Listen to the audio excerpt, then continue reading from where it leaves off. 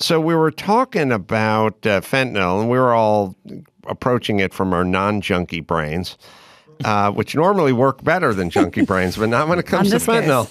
And we're kind of, why would you want to kill your clients and how's it? Now, you just saying the whole cake batter thing, and they're pressing all these bootleg drugs themselves, and it's a little piece of concentrated at the bottom.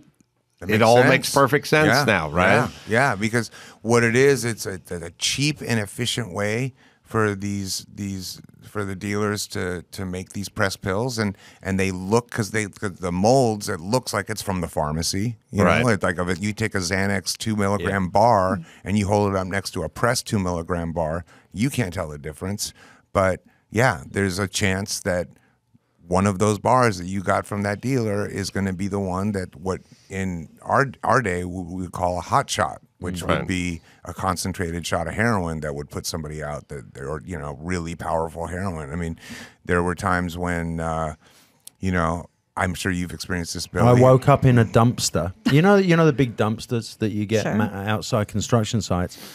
I woke up in one outside my dealer's house, and apparently, I don't remember, but I OD'd and they thought I was dead, so they threw me in the dumpster. Dude, that happened to me. Yeah. I wasn't in a dumpster. I was in a flat in England. And I was annoyed. You know when the squatter flats? Yeah, that's where I live. So there was an empty flat, and there were all these kids that were junkies and homeless kids, and we were all getting high, and it was during a Jane's Addiction tour, and I went out. I was dead, and they just dragged me down, put me down on the curb, and they all fucking split. That's right. Did they know who you were?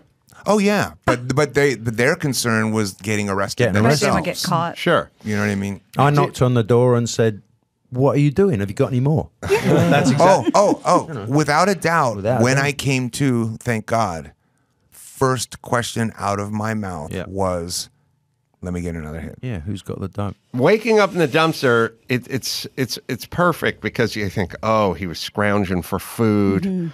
Or looking for a warm place to sleep or something. Well, it was basically left for death. Yeah, just takes the cake. As long as it's not on our the blood's on our hands, and you know, I was a piece of shit junkie anyway, so there he was and also when you were talking about that, you have to take into account the perception of the user. Like I have bought heroin. I remember being in Streatham in southeast London, and I gave the guy the money, and I watched him go around the corner, and he thought I couldn't see him, but I could see him.